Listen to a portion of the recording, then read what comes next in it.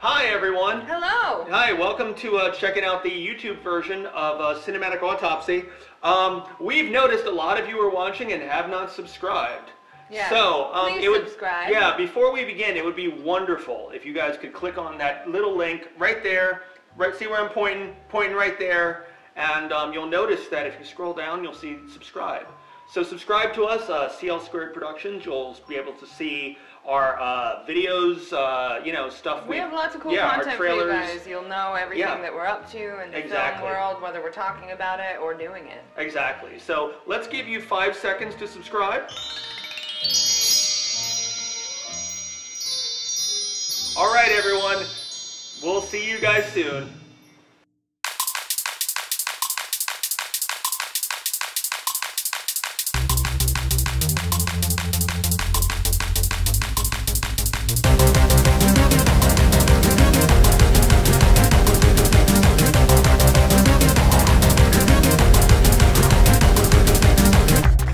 Hey.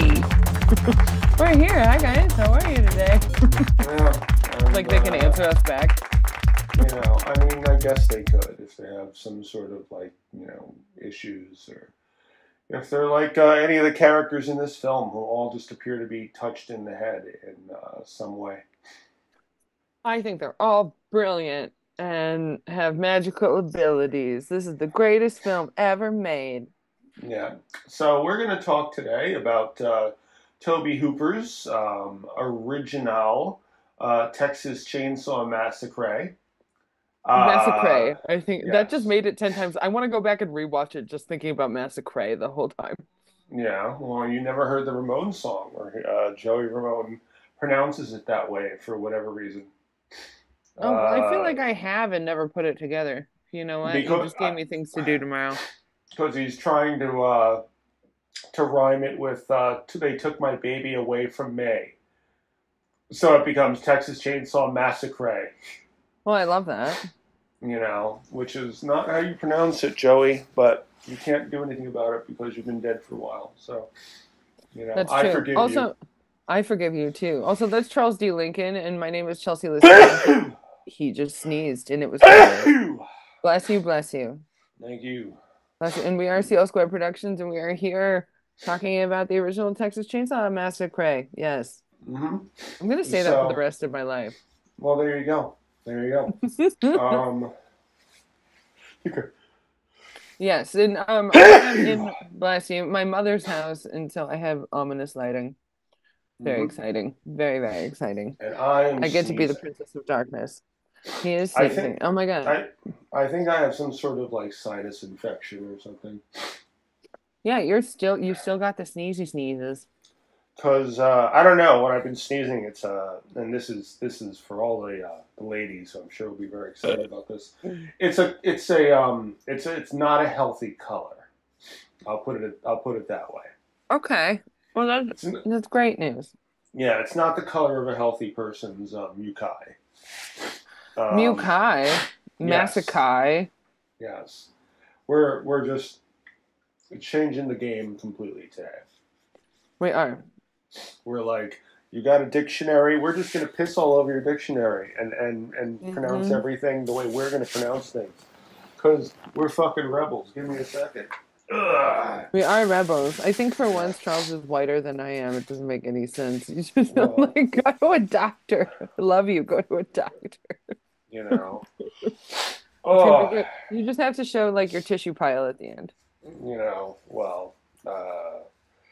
I'm finally feeling better. I said I haven't had a tissue pile since I was a teenage boy. So. Hey kids, you want to say hi to Uncle Charles? They're sleeping. I don't know if you can see them because it's too dark, but they are here. The children are here as guests. Yeah. So why don't you talk about the narration from a young John Larroquette, who was paid in pot. What? Yep. They had a lot of.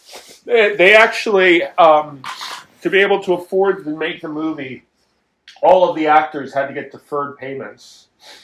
And they were only paid once the film was sold. And then they all only got half of what they had been promised. Really? Yeah. Because the production company signed a shitty deal to get the movie paid and ended up only owning 50% of the film. Damn. So all the profits that they thought were going to get had to be split in half. I mean, like, what can you do with that? You can't, like, I heard recently the term, like, you can't get blood out of a turnip or whatever the fuck it is. You know what I mean? Like, I mean, I was thinking if I were one of them, did they consider, like, suing or something? Oh no, like there eventually was a lawsuit about it because the movie made millions of dollars.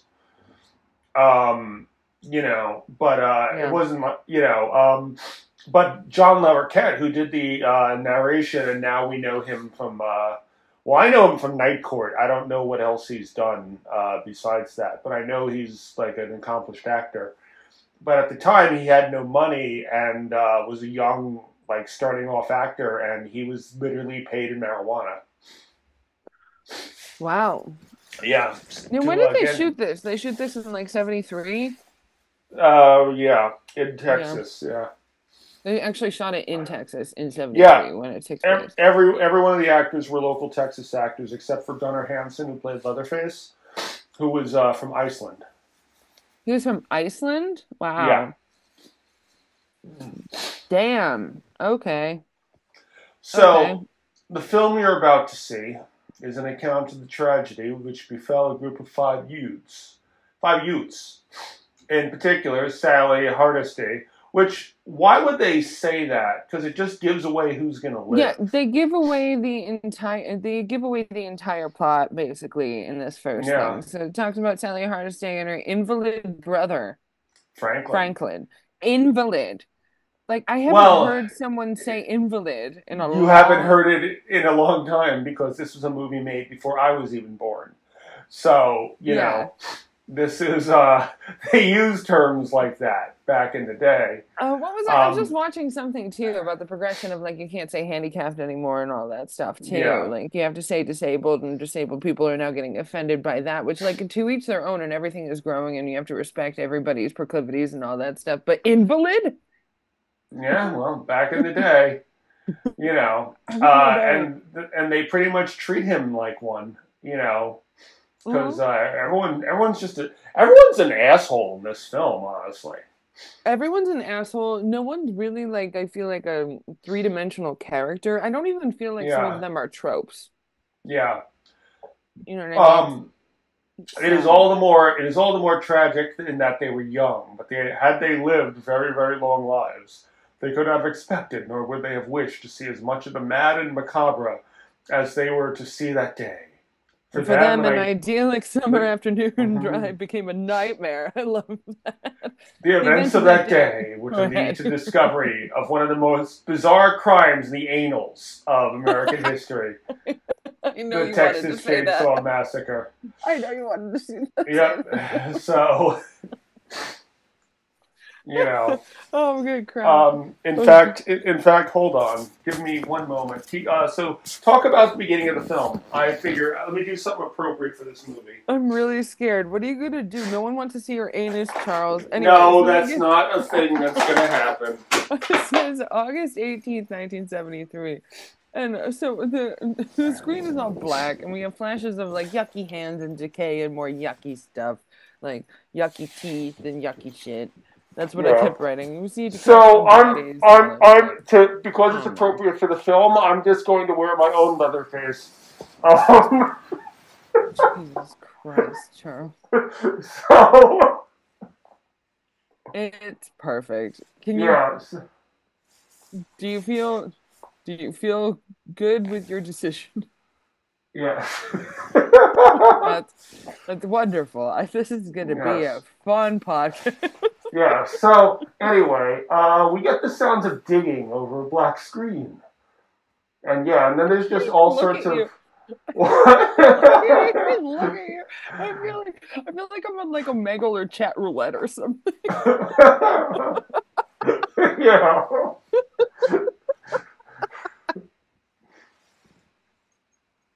Hello, I'm Leatherface. Yes, this is This is the Leatherface that gets you in jail in Texas. Oh, well, 100%. Oh. My goodness. Yes. So we learned about there's a grave robbing happening in Texas. In Newberry, Texas. Oh, go. wow. There you go. You were like, I can't do this anymore. In Newberry, Texas. It's hot in that fucking thing, man. That's why I only wear that at clubs. Believe it. Yeah. Because you like to sweat at clubs. I mean, you do a lot of shit at clubs, honestly. But I want to go to a club. Let's talk about that. Let's talk about that off the air. I haven't been to a club in like a decade. Yeah. It might be time. Well, there you go. If I break anything. Anyway, yes. So, and we see a fleshless and drippy corpse in a graveyard with like another corpse in front. It's basically like kind of made into like really weird art. Yes, and the corpse has the biggest hands I've ever seen in my whole life. Like the corpse that's holding the other skull has the biggest hands. It's also very drippy and wet. Like way drippier and wetter than it would have been if it had been embalmed. So either it hasn't been. You don't have that in Texas then. I mean, I don't know. The embalming process has been going for a very long time. Yes, clearly. Yes. You know. It's like it reminded me of like how Imhotep looks when they finally when they break open his tomb in The Mummy. Like, and he's all wet, and they even say wet and juicy. Like these guys were wet and juicy. Yeah. So there's basically like a dozen empty crypts. Parts have been removed. This is basically the Ed Gein portion of the inspiration of the story. Oh, is that a thing? Yeah, no, because it was partially based on Ed Gein. And how he dig up bodies and make furniture out of them, and didn't he have like a purse made of like labias or something like that, or like yeah. I mean, that's a lot of work. That's a lot of labias, quite honestly, if you have a whole fucking purse of them. So certain parts have been removed, and people are coming to check the cemetery. Yes. And that's when we go ahead. Well, I was going to say, that's when we started hearing a lot of what seemed like unrelated news stories for whatever reason. It's like shit in San Francisco, shit in Atlanta, lots of fucking weird stuff. Yeah. And I feel like I liked the whole idea that they kept having the the news go on after they have the Texas Chain Saw Massacre and logo or whatever the fuck it's called, title. And then I was bothered by it only because are a bunch of teenagers on a fucking trip only going to be listening to the news? Yeah, there's no way. Yeah. There's no way. I can't remember once stopping to listen to the news when we were kids unless it was all right, let's check if there's traffic or some shit like that. Yeah. I mean, it could be a thing. I know that, when I was given my car, someone gave me a car, thank you, friend. But the before I figured out that I was only getting 2 stations on the radio because my antenna for the radio was sitting in the back seat of my car and wasn't actually in place, I got just the news, and then I got the news and I got country music. And so I listened to the news because I don't like country music. Yeah. So that could have been a thing in the 70s, but I doubt it. Well, that's because you don't appreciate real America like I do, Chelsea. That's the most blasphemous thing you've ever said, I think, in your entire life. You know me. If there's anything I love, it's Joe Sixpack living out in the flyover states or the South. So, yes. You love Kenny Chesney. Yeah. I don't even know who the fuck that is. How but dare I do you? Love That's them. blasphemy. But I do love them. But yes. So we meet this green 70s van. Yeah. So I was gonna say before we go on, for some odd reason, the subtitles of where I was watching it spelled Houston as Huston. Interesting. See, I did not watch with subtitles because I watched with my stepfather figure and he refused to watch it if it had the subtitles on. So that's good. Yeah, I don't know why the subtitles were spelled wrong, but they were. By the way, well, I was gonna say, I think that like you and I do owe this film a bit of an apology because we've been saying for years that her pants don't get dirty. they don't until after when she gets into the gas station afterward. It's about the Well, wood yeah. sequence. Yeah, like up until then, it appears that like they kept changing her pants because they would be dirty and then they would be clean the next shot. Yeah. But then, like the last half hour of the film, her pants completely get dirty. But I always wonder if that was. Now I'm wondering if it was because I hadn't seen like the remastered version. Did you watch the 40th anniversary Yes. edition? Is that what? Yes. Yeah, that's what I watched too. I didn't know if that was wrong because I couldn't find anything else. Yeah, like no, that was the version that I watched too, and it was. Okay. I'm pretty sure that like because I remember them not getting dirty at all. Mm-hmm. And now I'm No, wondering if I it's do maybe. too.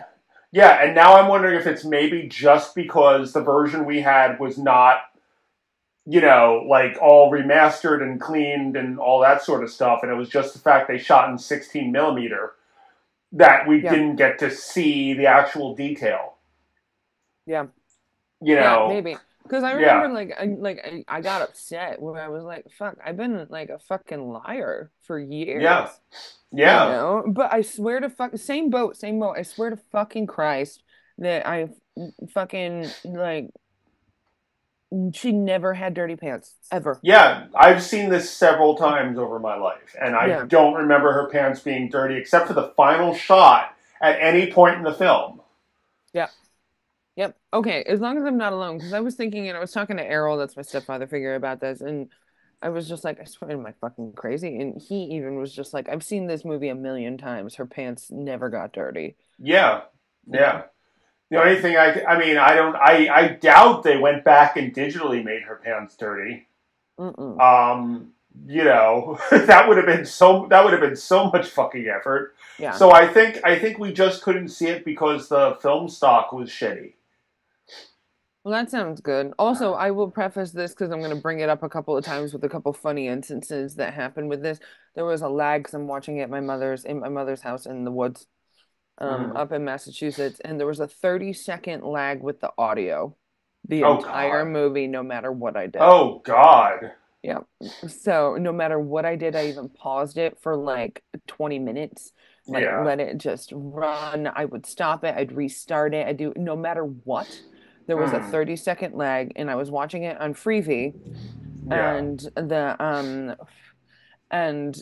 so there's commercials, and every single time, like there'd be a commercial for Liberty Mutual or like Aflac or something that would run into her screaming. It's hilarious.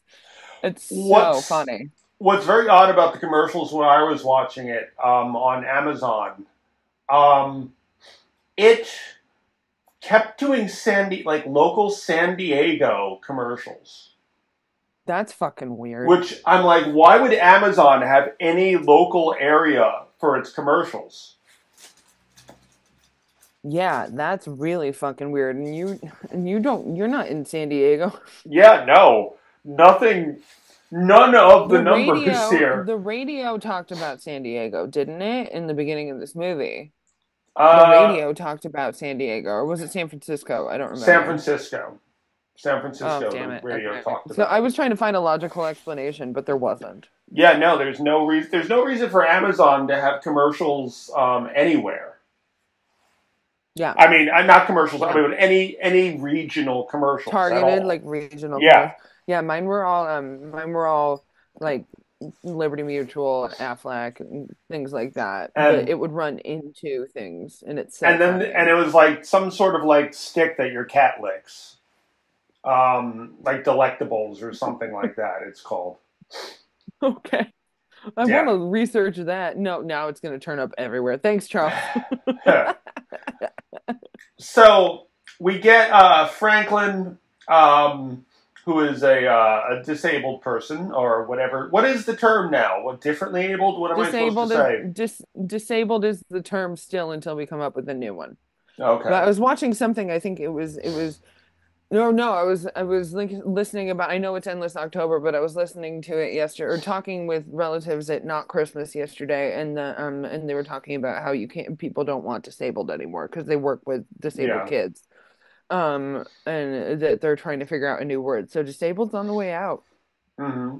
Yeah, which is wild. But disabled is fine for now until we get canceled when this goes live. It's still better than invalid. Invalid. Yeah. Invalid. Like, thanks, 1970s. Invalid. Which is also just like, what's funny is that, it's spelled exactly like invalid. And so people who are not educated, because it could just be like invalid brother, like what? And like if they're not that educated, it could be they don't know what bastard means, like a bastardized child from the 17th century, and then invalid, like, oh, what's wrong with him or something. There's just so many problems with the word invalid. But we meet Franklin, and Franklin's in a wheelchair. Let's say that. Yep. And it's Sally's brother. Yep, and Kirk is so inside the van. We have Sally, who is wearing white pants. We have Pam, who the camera loves doing shots of her ass. Yes. In her little I don't even know what color that would be, like reddish brownish. Her shirt? Like or her shorts. Her shorts. They're like a burgundy. They're like a deeper version of whatever's hanging up behind you. Yeah. It's like my hair version of what's behind you. Yeah. Then we get Kirk, who's kind of the more traditional, attractive dude. And then we get Jerry, who just looks like Disco Stew from the fucking Simpsons. Yes. None of them are really distinguishable between the other one. Yeah. And I mean, if we really want to get into it, like, literally, there's just all this dialogue that doesn't mean anything and doesn't have any effect on the movie. Yeah, and that happens pretty much, like, for half of the movie. There's dialogue that is completely unnecessary. There's a repetition of things that just, or of phrases, of words, and scenes that just go on far too long. And serve no purpose. Like, anyone is going to understand what you're saying. There's no point. In a lot of this movie. Yeah, like and that's the thing is, I wonder if half this fucking small talk was just kept in there because this would be like a short if you left it to only necessary dialogue. Yeah, you don't see Leatherface until more than halfway through the film. Yeah, something like that. I don't know. I wanted to pause it and put down the time code of exactly when you saw him for the first time, but I was afraid that then the audio lag would be more than 30 seconds. Yeah. Suddenly you have fucking, Drayton being yelled at. You're only a cook when he's not even on the screen. Yep. If that he did happened that. twice. That happened twice. Oh, Jesus. I know, but I was like, Chelsea, you gotta just like kill your darlings and choose your battles at the same time. Anyway, yes, so. Yeah, so they're going out to, describing, we see Franklin fall down a fucking, like, hill while he's trying to pee, and then they're talking about astrology, and it's like, none of this is important. I think that this might be our shortest podcast of all time. Yeah, so they're going out to, I'm trying to narrow it down to what's important. So it's like, exactly. They're going to see if Sally's grandfather's grave has been disturbed. And there's creepy sheriff, men that are fucking creepy as fuck. Yeah, and the local sheriff says they're not. So, okay, they go to get gas. And then they never know. Yeah, they go to get gas and it's fucked up, and like eventually, I'm skipping ahead and then we can go right back. But like, you never find out why they're looking to go to that house. Yeah. And they never even mention that they're heading to that house that's owned by Sally and Franklin's family until that moment. Which is here the thing. They call it the Franklin house. Yeah. Does that mean Franklin's like Franklin?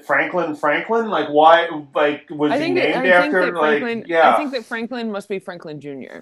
Yeah. That's the only thing that makes sense. But yeah, they're going to get gas, and this gas Yeah. station's creepy as fuck, and they don't have gas. Yeah. But I realize that's the thing. I'm trying to figure out what to skip over and what not to, because I don't really give a shit about the weird drunk guy giving a whole speech that doesn't mean anything in the graveyard. And then Franklin talking like a 12-year-old trying to freak out his like younger sister. We're talking about how they do things in slaughterhouses. I mean, like, that whole thing just bothered me, honestly. Yeah. You know, the whole idea of killing animals for food bothers me anyway. But, you know, they go into such gross detail about it, and I don't like that.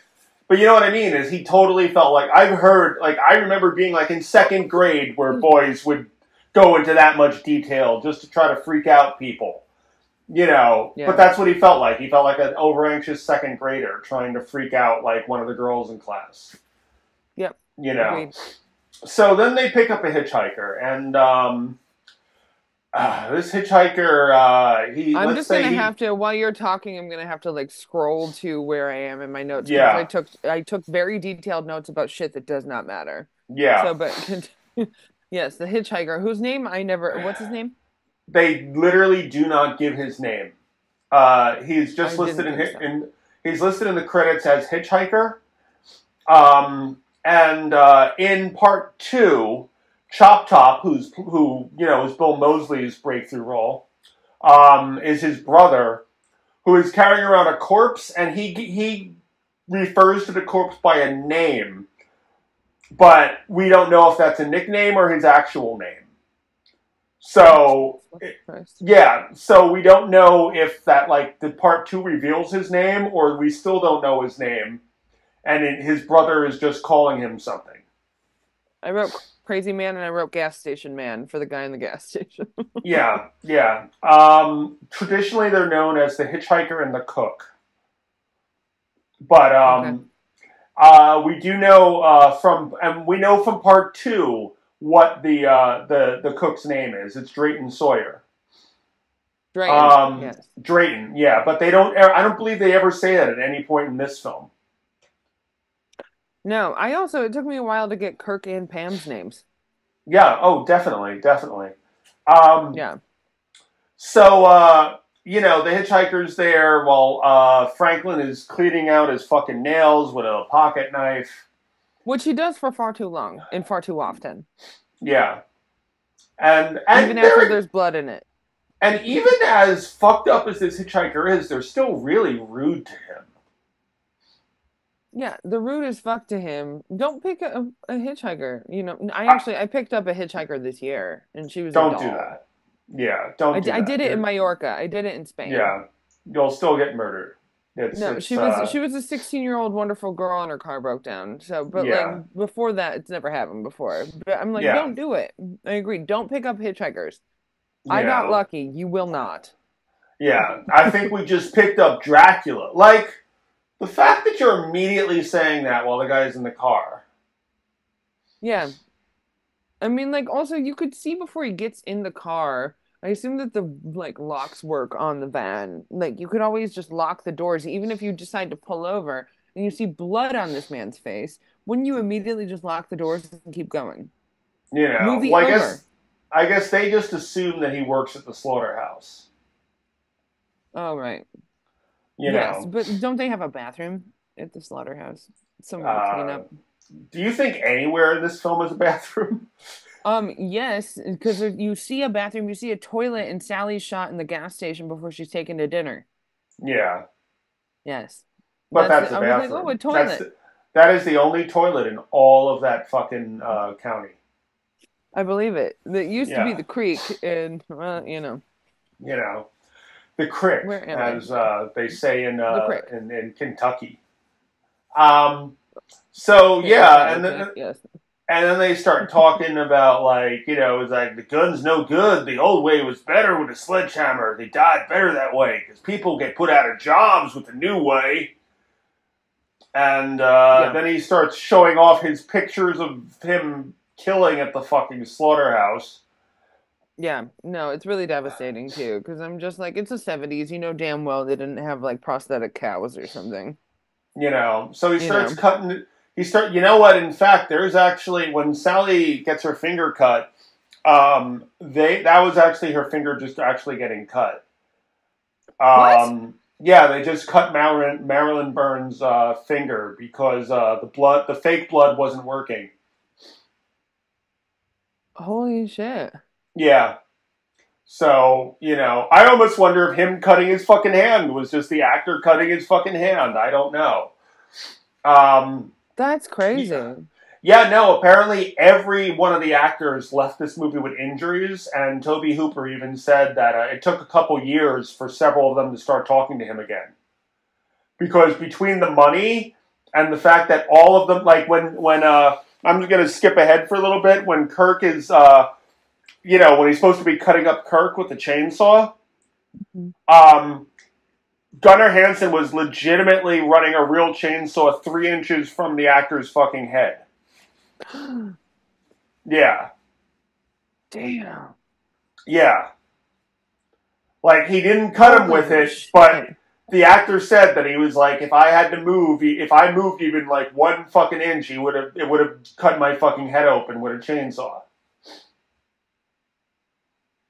Holy fuck. So yeah, it was not made. Was this an independent film? 100%, 100% an independent film. Yeah. Yeah, it was like a $60,000 budget. Yeah. Oh. $60,000 budget, and then another 23 for post. Damn. Yeah, and that's where they ended up getting screwed because they couldn't afford post, so they went to like someone else, and that person had them sign a very predatory contract, and then like took all the millions of dollars that came in, and that became a big lawsuit. Who won? I don't know. It didn't really say. It just said that there was a lawsuit. Yeah, that makes sense. Yeah. So, but yeah, so I mean, this movie was made like completely unsafely. It was apparently, like Leatherface, like they did not wash Leatherface's outfit because they were afraid that if they washed it, it would change colors. How many days did it take to film? Do you know? A month. Okay. That's a disgusting. Month, and it was at least 90 to 100 degrees in the exteriors and interiors of every shot. Wow. Yeah. So, you know, I'm sure Gunnar Hansen was very pleasant to be around. After a month of him, how did they find Gunnar Hansen? That's the question, too. You know, I don't know. Where did he come from? Like, why Iceland? Like, what? I mean, like, not questioning why he was born in Iceland. People are born everywhere every day, but like, what the fuck? Like, I mean, how did they find this fucker? Yeah, no, he must have been miserable. Yeah, I'm sure he was probably just fucking angry all the time, and he probably smelled fucking horribly. Yeah. Just from having to wear the mask, like, for 12 hours a fucking day. And, yeah, so, I mean, we're talking, like, 12 to 16-hour days for a month. In 90-degree heat, where his outfits can't get washed. Yeah. And, yeah, so... Has he done anything since then, too? Like... Oh, God. Well, I mean, he became, like, known for being Leatherface, because they brought him back for the sequels. Okay. And then he passed away a few years back. But yeah, he was very much known for playing Leatherface. And then he, just like Jason Hodder, who's known for playing Jason, and then the many Michael Myers. So many. Yeah, he was a big mainstay on the festival circuit when he was alive and stuff, and you know the horror conventions and everything. Okay, cool. Yeah. So he's all cutting deep, the hitchhiker. And he's all Franklin's cutting deep. Yep, Franklin's it's his song title now. Very terrified. And the hitchhiker, he really just comes off like someone who's very mentally not there. No, he's not. I mean, like, their big mistake was picking him up in the first place. Yeah. Yeah. Honestly. He invites them to dinner. Well, go on. Yeah, no, he invites them to dinner. They're like, no, we really have to get going. Yeah. They're they never say where they're going. They never express urgency until this guy is totally like creeped out by them. And then I think I'm not in my right place in my notes, but I think that and then he goes and he asks to see Franklin's knife, or we're past that. Yeah, we're past that already because he had already Oh, started cutting himself with but Franklin's he knife. has his own knife and it's a fucking straight razor too, which Yeah. is just like, so you know he's mentally not there or has not been to school because he thinks that that's a knife. So that's a problem. Luckily enough, he like puts it away. I don't know. This guy's fucking nuts, and he pulls out a camera. So this man has a camera, and obviously doesn't know the value of a camera because he could, if he sold that camera. Because I was thinking about that camera and Mm-hmm. how at that time period that camera is probably like 40, 50 years old, maybe something Uh-huh. like that. He could make so much money in the 70s selling that camera, but instead he takes a photo of Franklin and Franklin's obviously upset about it, and he pulls out a thing of aluminum foil and lights it on fire in this closed van, which is Well, what you do. he only does that after they refuse to give him $2 for the picture. Yes, which you Yeah. don't. $2 for the. I got scammed like that in Mexico once, and they would Mm-hmm. not leave me alone for like a day and a half. Like they Yeah. found me. Yeah, Mm. yeah. Yeah, I had someone try to pull that. Oh, they bump into you, and then they like, hey man, you broke my glasses. Oh yeah. But I didn't give a shit. It's So like they just now started like, putting up signs around Times Square that like, you're not obligated to tip people if you take photos with the characters and stuff like that, or yeah, people who are dressed in things like that. But you like growing up, I remember that like my folks felt obligated to do so because they'd take a photo, be like, oh, a photo, and then be like, that'll be $10. yeah, You know, I don't know. yeah. Like I had someone who, as I said, like he pulled that and it's funny because before I had heard it was a scam, I would just legitimately didn't give a shit. I was like, well, you need to be less clumsy. He's like, no, man, you fucked up my glasses. I'm Nice. like, well, Nice. whatever. You better get out of my face. Your glasses aren't going to be the only thing that gets fucked up, dude. And then he Good for you. then he kind of backed off. And then like a month later, I heard that was like a scam that they were pulling on people. And So you knew it better. it's not that I even knew better. It's I didn't give a shit. I'm like, I don't fucking care if I fucked up your glasses. I don't. Fuck you. You should have been. You should have been more careful. Yep. So. 100%. Yeah, like I found it funny. I was like, I didn't fall into a scam. I didn't fall into the scam because I'm kind of an asshole, not because I knew it was a scam. I would like to think that your gut instinct as a New Yorker, like a born and bred New Yorker, is that you were just like you knew innately somehow. Yeah, yeah. I don't know. As I said, like if you bump into someone, and you fucking fuck up your glasses, well then, dude, be more careful when how you're walking. Yes. That's it. You should be You know. careful. Not like he was carrying, like it's not like he was carrying a fucking Fabergé egg or some shit. It's their fucking glasses. If you bump Also, into someone bad enough to break your glasses, well then that's your fault. That's your fault. it's your fault. Yeah. Yeah, Yeah. It's true. Also, where the fuck are all the Fabergé eggs? I've always wanted to see them. I smashed them, all of them. That makes sense. I was just in like, fuck your eggs. You Fuck want your them? eggs. You want them scrambled? Have them. Hey, have the fucking eggs. Egg. Take them. Egg. You hire Harvey Weinstein. He comes in and he jerks off on them and makes them over easy. See, it's a shame you don't. It's a shame you don't watch Always Sunny because it's kind of a running joke of Danny DeVito's character just carrying a fucking egg in his pocket and offering I think I people knew eggs. that. Yeah, and offering people eggs at just weird, inappropriate times.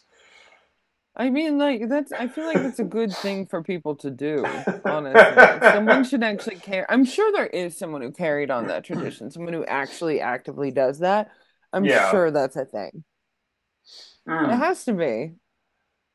Anyway, we're So- talking about this movie that we love so much. Yeah, so they kick him out. That's the thing. Like, you have to love it because it is what it is. This is one of those films that, like, everybody else, like, I don't, I don't hate the movie, but I don't understand what people like about it. Like, I understand how influential it is in horror history. It made a huge impact on, like, we wouldn't be able to do what we're doing right now, say, if it weren't for this movie and a couple other ones. You know, and so like, many it paves the way. And so many movies have done their own version of the fucking dinner scene. I've been a part of movies that have done their own version of the dinner scene. Yeah. But like I understand like how influential it is, but I don't. To me, it's not a film that I enjoy. It's not a film that I look at and because as I said, it's a bunch of unlikable characters who all just act like shitty people and just waltz into somebody else's home. Breaking and entering. I wrote that too. I was like, this is breaking and breaking in. I'm sure that was still a law back then. Definitely. So they kick the hitchhiker out of the van. And he's running behind them. Blood on something. Yep, which I think they don't really make clear, but I think that was the sign to Drayton that, hey, these are people to fuck with. Okay, I was wondering, I was like, is this some weird... This was me giving the movie way too much credit for what it was. I was like, is this some weird pagan symbol? What is this? What could this be? No. And Chelsea, it's probably just a sign to, like, tell the other people, like, okay, kill them. Yeah, because I'm sure not everyone who goes to that gas station gets killed. But then also, he's not that smart. Like, that man is not that smart to do that. The hitchhiker is not that smart. And also, there's no gas at that gas station. Well, keep in mind how many cars are in their property. Right. So it's probably like any car that they see that has that bloody symbol on it, kill those people. Yeah. But yeah, so we see Sally, she comes up, she starts wrapping up Franklin's wound while Pam is reading everybody's horoscopes, and then we see a man with a severely, like, I wonder if this man is okay. Well, I mean, it's like a fucking 49-year-old movie, so he could be dead by now, but that dude had a super swollen forehead. Like, there was something, like, legitimately wrong with how swollen that man's forehead was. No, you're right. He had a giant forehead. Maybe he just had a big brain. If you have a brain that size, it usually is meningitis, and it means you're going to die, and it happens to babies. So, Right. Yeah, no, one of my exes, her little brother died as a baby that way because his brain was too big for his head. Yeah. Is that what meningitis is? I don't even know that. At least the version he had, that's what it is, I always thought meningitis was some, like, strep throat type thing. Obviously, I'm a fucking idiot. So,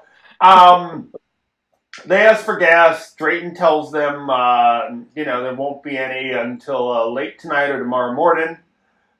And they ask him where the old Franklin place is, and he basically tells them a lot of, you don't want to go to that. It's an old abandoned place. And them girls don't want to go there. And but like, it's his property, Yeah. It's so silly, but also it should have been like well maintained. A lot of these things don't add up. Whereas, like, if it's put in Franklin Jr.'s name, because we never learn about Sally and Franklin's parents, right? And just that this manor is there, and they stayed there once when Sally's when their grandmother died.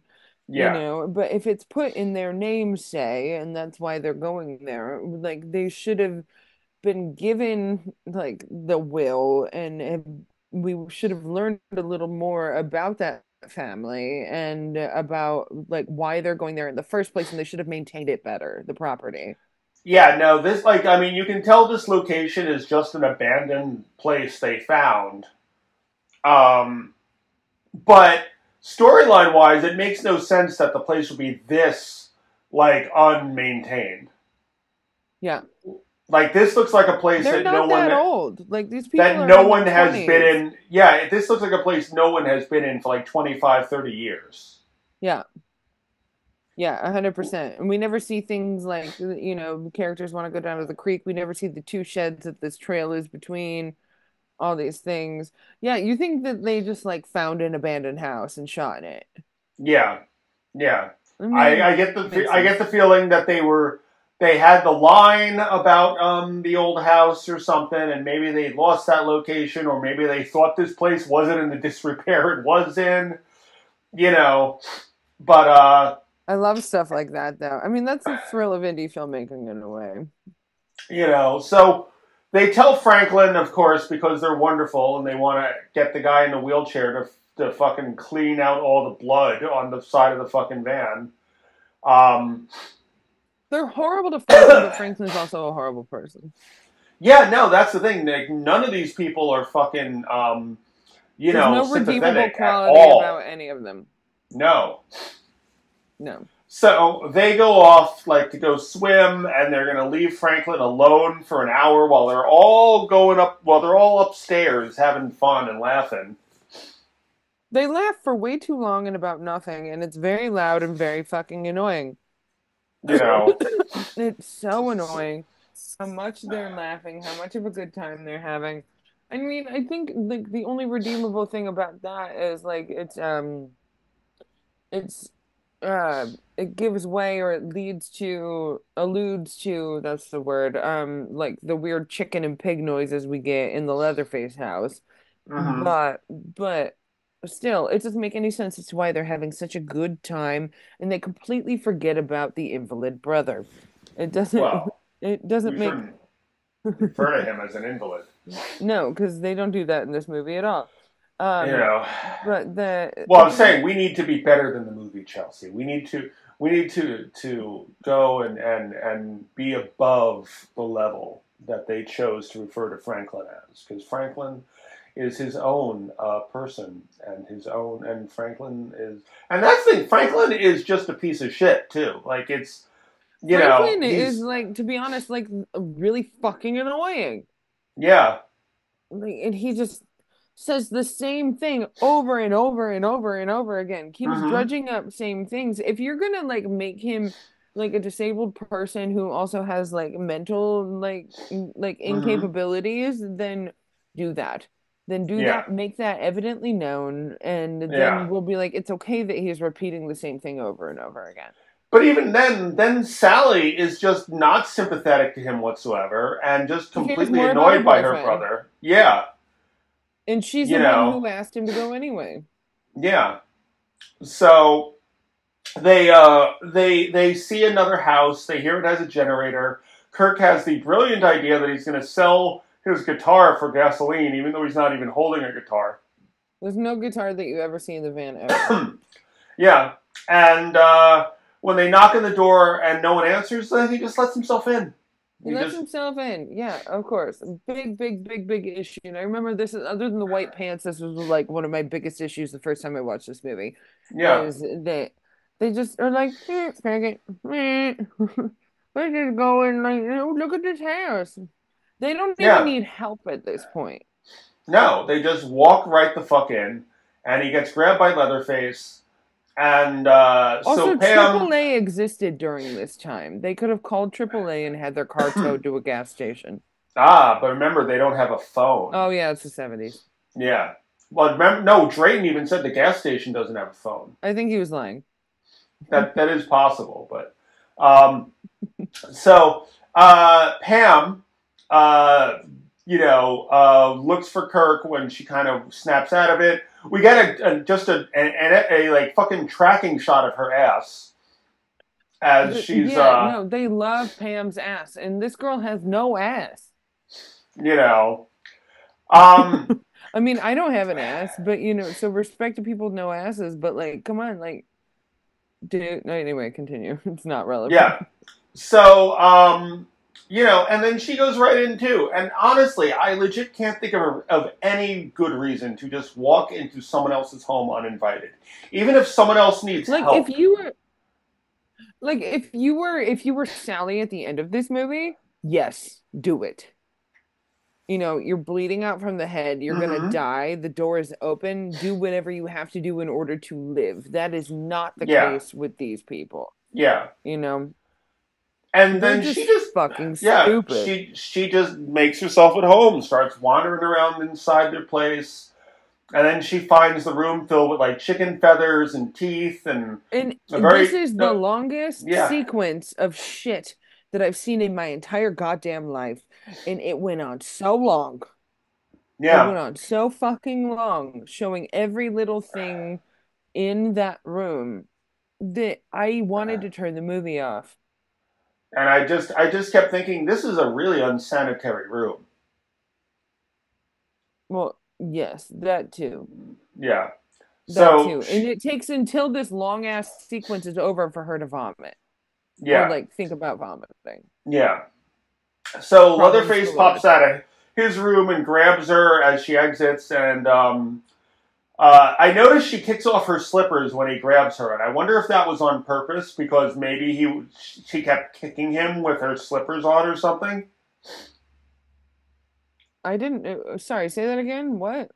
When he grabs her, she kicks off both of her slippers. Oh. And I wonder if that was. I wonder if maybe in takes they did before, she kept kicking him or something, and he like asked her to take them off or something.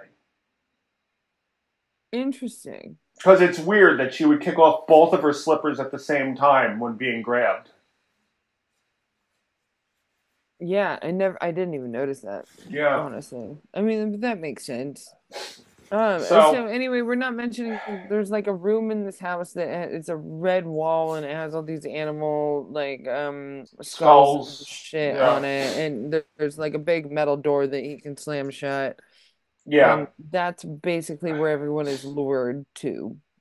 Yeah. And if you haven't seen this movie, that's fucking stupid anyway. But well, and here's the thing, because it's because it's possibly the Christmas season, even though it's endless October. He hangs her on a hook because really anything can be an ornament if you hang it on a hook. I put that on my Instagram story. It was like anything's an ornament if you're brave enough, and it's him and Pam. Yeah.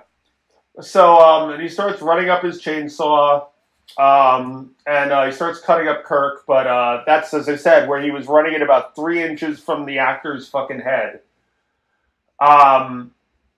So it's crazy. Also, it's only 310 days until Halloween. Yeah. Even though it's Halloween now. We now go to Franklin, we found out Franklin has not even cleaned up the fucking man. Franklin hasn't done anything. Yeah, and then Jerry is being an even bigger dick to him. Yeah. So Jerry's like, oh, the guy's gonna come and murder you. I told him where you live. Oh. I told him your zip code and all that shit. Yeah, fuck that. Yeah. Fuck all these people. Yeah. And then Sally is going to look for the knife inside the van. She takes a good 20 seconds to do it before giving up completely. Yeah, she really doesn't. And imagine being me with a 30-second lag. She's already out of the van and has given up. Yeah. When she says, oh, I give up, she's already been out of the van yelling at him for Jerry. Yeah. And then Jerry says he's going over by the creek. And Sally is like, oh, let me come. And he's like, no, I want you to stay here. And like, okay. She just listens, too. Yeah. And also, it's her family's house. Yeah. That does not make any sense whatsoever. You know, and so Jerry goes to the other house. He hears giggling noises that he assumes is Pam, which is weird because if she's in a fridge, you wouldn't have heard those noises at all. Also, you hear like the rustling of the freezer, and when they open the freezer, she's still just passed the fuck out. Yeah, well, when she gets up and does some weird interpretive dance looking thing. There's so many interpretive. Thank you for saying that, because there are so many interpretive dances in this movie, and this is the first one. No, the first one is the hitchhiker alongside the van going. Yeah. So Leatherface hits Jerry with the hammer, and The one part that I like is that Leatherface is genuinely upset that all these people keep walking into his house. That is the only character development we get in the entire movie. Yeah, I think. And it is the fact that, yes, he sits down and is just like, what the fuck? Yeah. Because that's a completely natural response to all these fuckers just randomly walking into your house. Definitely. Like, oh, gotta kill him. Like, oh, well, I also wrote, I was just like, character development, yes, but also, like, fuck, I only have 2 freezers. You know? So he knows he's going to get into trouble, you know. And at this point, Sally is beeping the horn because she's determined to kill the battery on the car they don't have gas for. Yeah. It's now night. Also, the thing that doesn't make sense. So this whole sequence. Yes, that there's no keys and yet the lights are on. Yes. So I talked to Errol about this. And he said during the 70s, it was very well possible that you could turn the lights on without the keys. And I was like, I call bullshit. So I went out to my car because I have an old as fuck car, and I couldn't do it. But your car isn't from the 70s, though. Your car is like from the 90s. No. Yeah. But but you know, I like brought up to Errol, right? Because like he saw this movie in theaters when it came out. Yeah. And he was just like, it could have been possible. But yeah, so the lights are on the whole time. There's no gas. They're like beeping the horn. That's the other thing I didn't bring up too. When they're pulling up to the house initially, they make that slow stop on the exterior shot of the house with them in the foreground, the van in the foreground. Yeah. And it's a slow stop, and then they accelerate really quick. That is the greatest way to exert gas that you can possibly do. Because they like slam on the gas to take that left turn to go into the house. And I'm like, you're trying to save gas, man. You're doing the opposite by what you just did, slowing down and then accelerating really fast. Like, again, it's for the shot, but but Errol said it's possible. I have to trust an 82-year-old man. I don't know with this regard, but I did test it in my own car when I was on dog walks tonight. Didn't work. Did not. Well, they go into the woods now, and Franklin gets killed with the chainsaw, and honestly, I don't think a single person cared. I can't imagine. Happy about it. I can't imagine anyone, even in 1974 when this came out, was like, "Oh my God, no, Franklin." Nobody cared about any of these characters. You cared about Sally because of her pants. You know. But that's the thing, is like, you know, and also the fact, as I said, the intro just tells you that Sally and Franklin are going to be the last 2 survivors. Which... Yeah, and you want to know what's funny is because I've seen this movie before. In my head, I thought because he's disabled, I thought he was the first to go. I forgot entirely about Franklin existing in the film. That's how little people care about Franklin. Well, Franklin, I remember Rob Zombie when he made House of a Thousand Corpses, which, again, another movie completely inspired by Texas Chain Saw Massacre. Yeah. You know, and he talked about how, like, one of the reasons why he gave the killers in that so much personality is you know, he said nobody went to Texas Chainsaw Massacre giving a shit about fucking Franklin. He's like, it was all about the family. That's what we wanted to see. Damn. And that was literally his exact quote, is no one went to Texas Chainsaw Massacre giving a shit about fucking Franklin. Okay, so I'm not an asshole for saying it. Good. Yeah. So, Rob Zombie said that, when he made House of a Thousand Corpses. So Sally starts running, and Leatherface is after her, and then she just lets herself in like everybody else does at the house. Yep, and runs upstairs, which is the best thing to do. It's a great fucking call, Sally. And she finds mom and dad, or grandma and grandpa. Grandma and grandpa, yeah. Grandma and grandpa. And grandma's missing her face, and grandpa looks like he's dead. Because that makes sense. Yeah, he's obviously dead. You get some Psycho shit. You can tell they pulled some shit from Psycho in this. Which also was based on Ed Gein, by the way. When the fuck was Ed Gein? when was he running rampant? Because Psycho came out like in the 1950, like 1954, I believe. Interesting. Yeah. God, Ed Gein. I haven't watched true crime on him in a long time because I feel like everyone thinks he's just overplayed. 1957, he was arrested. Then when the fuck did Psycho come out? Let's see. I'm looking at Ed Gein's, let's see, popular culture, 1960. Interesting. And the novel was 1959, so it was still 2 years after Ed Gein. Life is wild. And you have to remember, like, fucking, you know, shit like that lasts in the cultural impact for at least a decade. Yeah, absolutely, absolutely. Well, you know, like, you notice we're all still watching true crime. I fall asleep to true crime every night. Yeah, yeah. You know, so these people's stories. So think of Ed Gein happening in 1957. People would, you know, literally about 20 years, people still talk about that sort of shit, you know?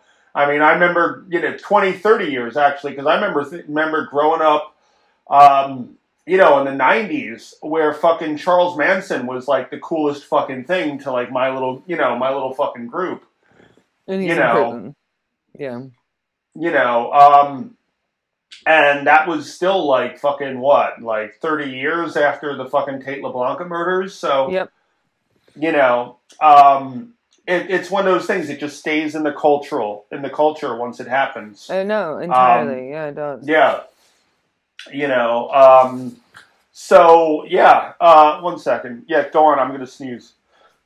I'm just like, we're honestly skipping so far. Like, there are so many little details that I took notes on that I'm just like, that we keep, bless you, that we keep like skipping ahead on because everything's just completely unnecessary. I mean, do you want us to be like Sally screams? She runs a little bit. Sally screams again. Oh no, not she like that. Like, yeah, no, exactly. Like that's No, not like that. And that's not even what I wrote down. I just am like even succinct notes. I'm just like, this is all garbage. So I just stopped scrolling. I'm just going from memory now. So, but where were we?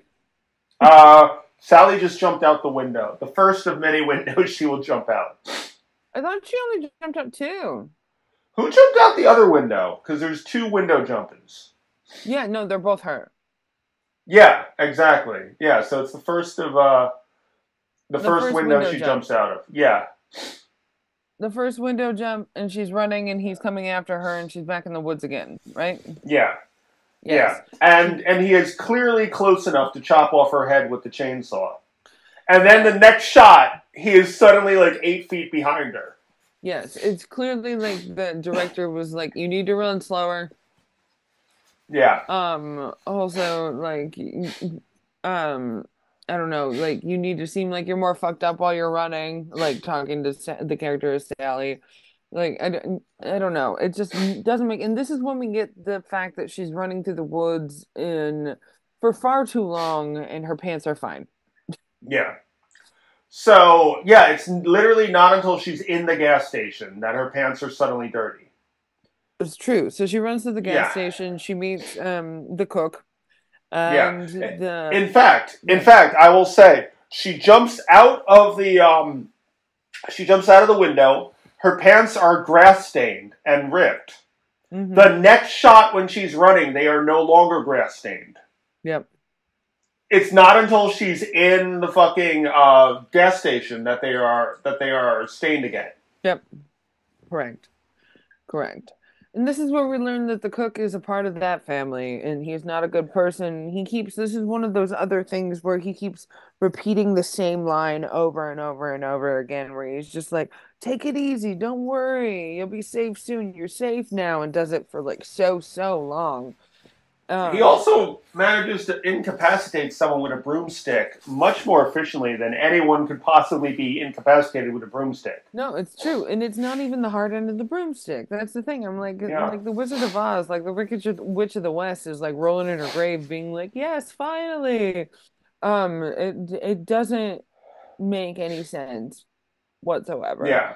He incapacitates, and then he continues to use the broomstick and like the soft end, hitting her while they're in his truck, going Yeah. back to Leatherface's house. Yeah. So they get back there, and the hitchhiker's there. He's grabbing roadkill.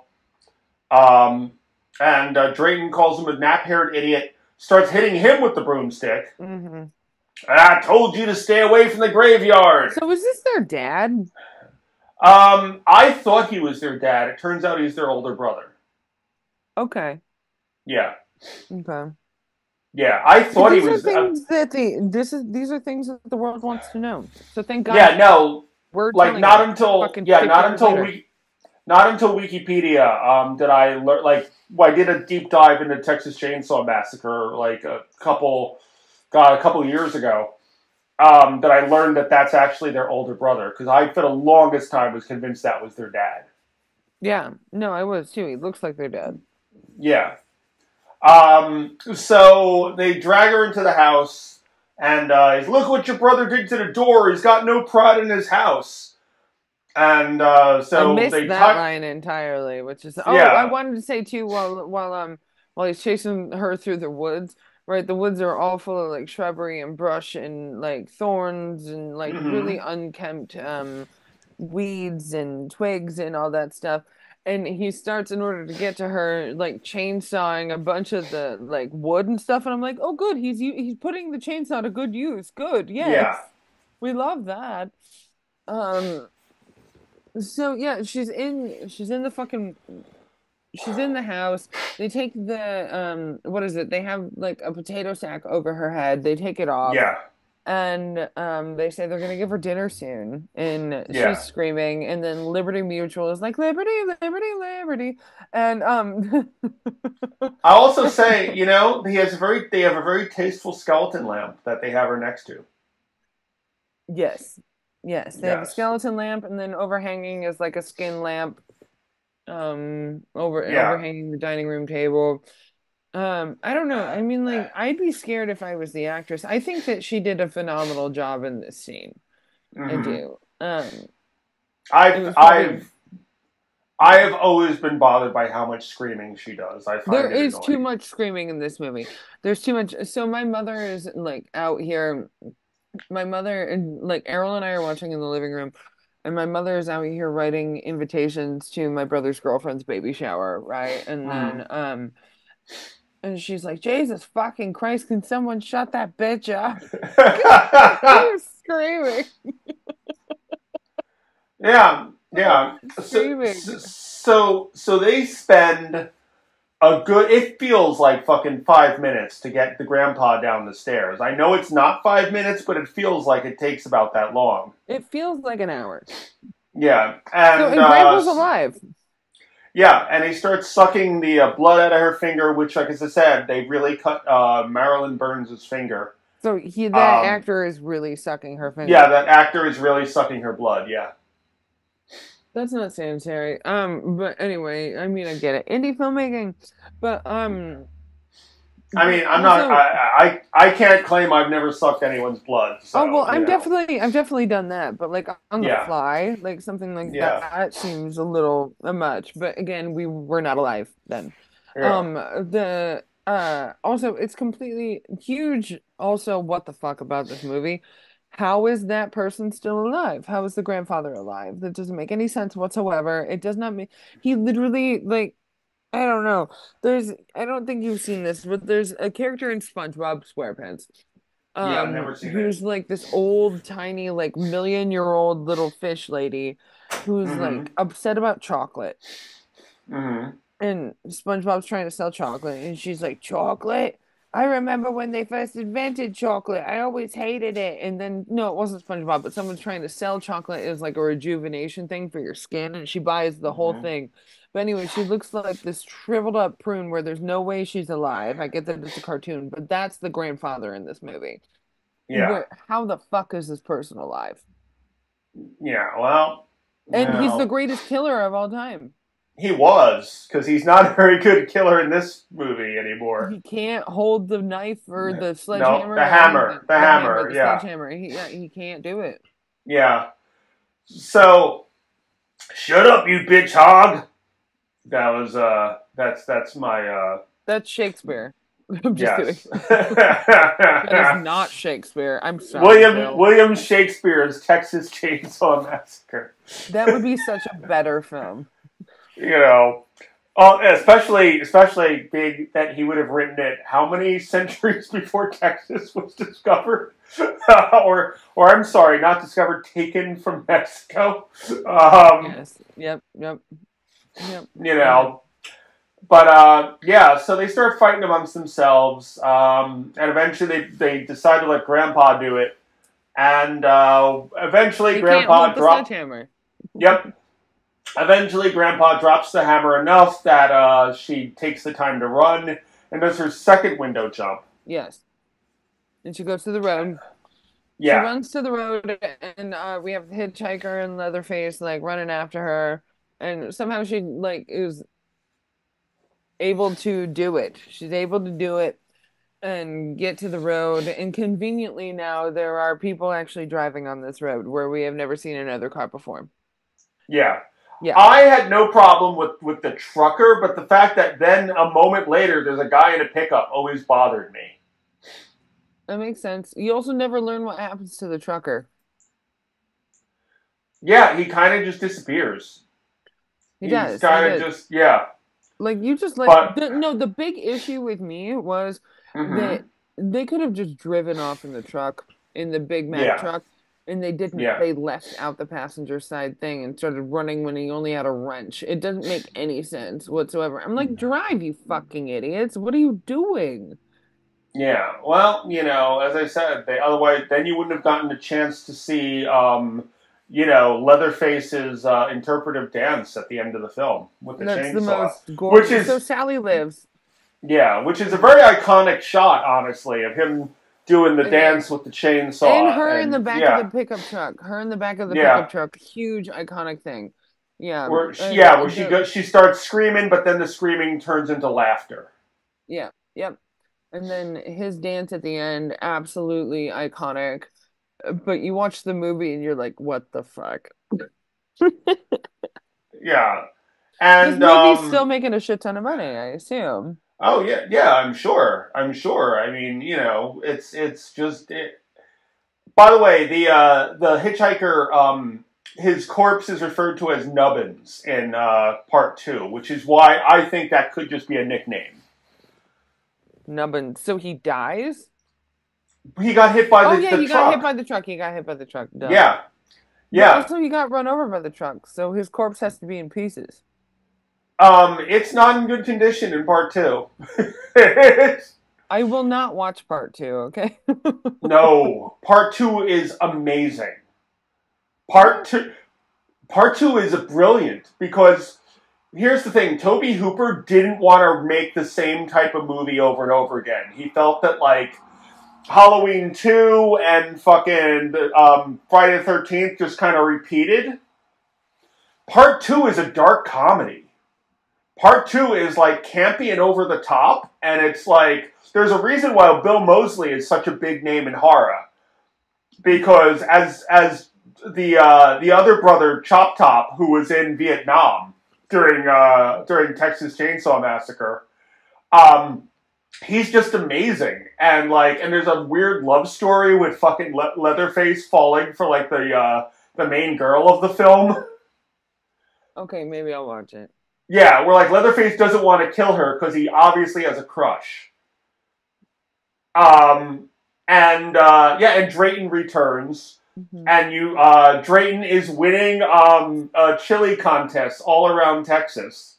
Ew. Yes, that it's actually their victims that they've been making into chili. Makes sense. It's very sweet and proud of them.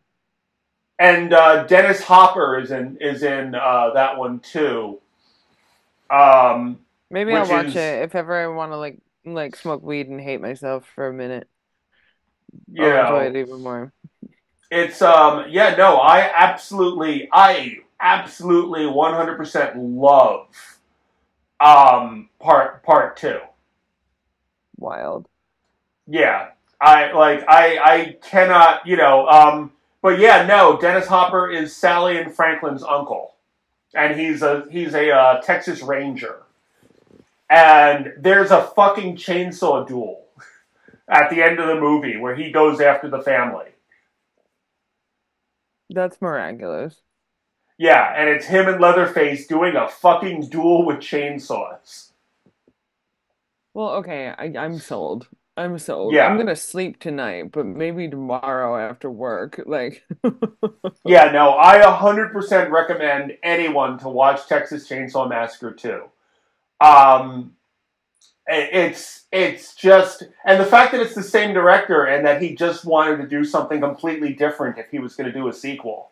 I respect that so fucking much, because so many directors would have literally just been, it's just a different group of teenagers find themselves in the house this time. Yeah, you're right. Because in fact, so many of the other Texas Chainsaw Massacre sequels are exactly that. Yep. You know? Yeah. Yeah. So it's, I cannot recommend part 2 more. Part 2 is my, you know, we're gonna touch on the remake next week, which, you know, I've said many times, I think is one of the 20 best horror films of the 2000s. I fucking love that movie. Yeah, like our episode's going to be so much longer next week because we're pretty much done. Like, you know, no, we're done. We didn't even take a break. Yeah, you know, but you know, like we're going to be talking about that next week. But I will say, out of the original continuity, which has, because here's the weird thing about Texas Chainsaw Massacre. Texas Chainsaw Massacre reboots pretty much every fucking sequel, except for part 2. Huh, that's so interesting. Because part 3 kind of pretends part 2 didn't happen. Is it a different director? Yes. Embarrassing. Sorry. Yeah. and Texas Chainsaw Massacre: The Next Generation, no one knows where that even fits in the continuity of any of them. That's the one Matthew McConaughey and Renee Zellweger before they were stars. Okay, that's Errol was bringing that up too. He was just like, "Oh, so you're going to talk about the remake? Is that the one with Matthew McConaughey?" I was like, "No," but I didn't know what the fuck he was talking about. Yeah, no, it's technically part 4, and he plays what is his name, Vilmer, who is another brother in the family. There's so many brothers. Yeah, no, there's a ton of brothers in the family. And according to the video game, there's also 2 sisters, but we never met them. But we do meet one sister in part 4, who is actually like a professional businesswoman. Who's like, I think she's like a real estate agent or something, and like no one suspects she's a member of the family. Because like one of the Renee Zellweger's character goes like for help when she sees this like professional looking woman driving, and she takes her back to the house.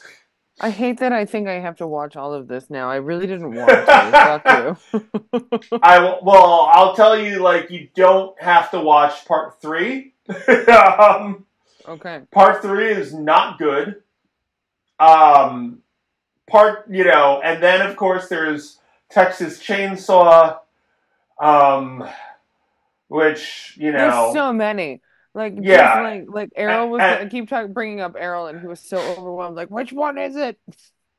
Yeah, and then there's the one that was on Netflix, which they pulled the Halloween thing again, where they pretend that none of the other sequels happened except for part 1. Where Sally is now a sheriff in that one or some shit, even though they didn't get the original actress because she passed away. Yeah, she passed away, so they couldn't get her. But yeah, no, it becomes a mess after. Watch part 2, watch the remake, and then ignore the rest of them. That's really my advice for the fucking, yeah, like, let me see. There's 1, 2, 3, 4, 5, 6, 7, 8, 9, 10 movies in the franchise. Damn. Yeah. And that was the Texas Chainsaw Massacre. Yep. Yep. And in fact, what's funny is there's the 10, and then there's ones that never got made. There's a whole, there's a movie called Butcher Boys, which was actually it was written as a sequel, and then something happened, and it just became a different horror movie that goes into the cities in Texas. Oh. And in that one, there's a whole fucking building that after all the shit happened, this cannibal family moves into, and they just they have the entire building where they torture and rape and cannibalize people. Okay. What the fuck? And yeah, and and then there was Bill Moseley had written a script that was basically chopped up in prison after Texas Chain Saw Massacre 2. And then I think they never got the funding for that or something. He could still do it. There's a documentary about it on Tubi. Oh, cool. Send it to me. So yeah, but no, the whole fucking franchise is a mess at this point. Yeah. So I recommend watch 2 and then watch the remake and then you're good. And then you're done. Yes, okay, you don't have to watch the other 8 films. You really don't. The one on Netflix recently takes place now. And it's the one where fucking Leatherface... It's literally like what they did with Halloween, because Leatherface is 70 in it. Oh. And it's a bunch of fucking TikTokers are gonna buy a town and gentrify it. And Leatherface lives there. And there's the scene where he goes into the party bus, and one of them is like, "Dude, you are so canceled," and then he kills everybody with the chainsaw. Did you watch this? I did watch it. It's oddly and sadly not the worst one. I'm not going to say it's good. It is not good, but it is not the worst one, and that is a sad indictment on the franchise. But I will tell you, the franchise gets rebooted so much that literally when my friends were complaining about it, I actually would tell them, don't even bother worrying about it, because when they make the next one, this one's not going to be, it's not even going to be in the canon anymore. Yeah, you're right. Yeah, so, that's, that's what goes on with that. That's, wow, fuck. Okay, good. I know what my homework assignment is. And what we're covering next week. Yep, and watch 2 and then get back to me on that, because I actually think you might actually love 2. Well, no, I mean, maybe I'll just touch on 2 while we talk about the remake. Yeah. It would be really fun. But, anyway, that was our podcast about the original Texas Chain Saw Massacre. Massacre. Yeah, thank you for... Because they took my baby away from May. From May, yes. Now I'm going to listen to that song too. But thank you for joining us. Sorry we didn't really care for this movie very much, but next week, I mean, I personally just absolutely love it, and I can't wait to talk about it. Yeah. So, why don't you, I'm going to go I took a Mucinex, so that's why my nose is so fucking runny right now. I've been Mucinex is good for you. So in case anyone thinks I'm snorting coke, when I go off and you hear snorting sounds, it's literally me fucking wiping snot away from my fucking nose. I mean, I feel like that's much more realistic. It's okay. You're forgetting. Yeah. Why don't you tell them? Why don't you tell them where to find us, Chelsea, while I do that? Okay, go do that. Quietly. I'm just kidding. Anyway, again, I'm Chelsea LeSage. You can find me at chelsea.lesage on Instagram. And you can find Charles at charles.d.lincoln on Instagram. And then you can find us together. It's TL Square Productions on YouTube, Facebook, and Instagram. And we will keep bringing to you our reviews or these autopsies of these movies. And we will see you next week with the remake of Texas Chain Saw Massacre. And I'm really fucking excited if you didn't know. I do want to thank everyone who's actually been listening and watching us for now. This is our 50th fucking episode. It is? Yep. So this is episode 50. Yeah. So thank you for being there for us, and stay tuned for the next 50, I guess. Yeah. So yes. We love you so much. I'm gonna go pee. Yes. Alrighty. So we'll see you next time. Take care, folks. See you next week. Happy Halloween forever. Bye.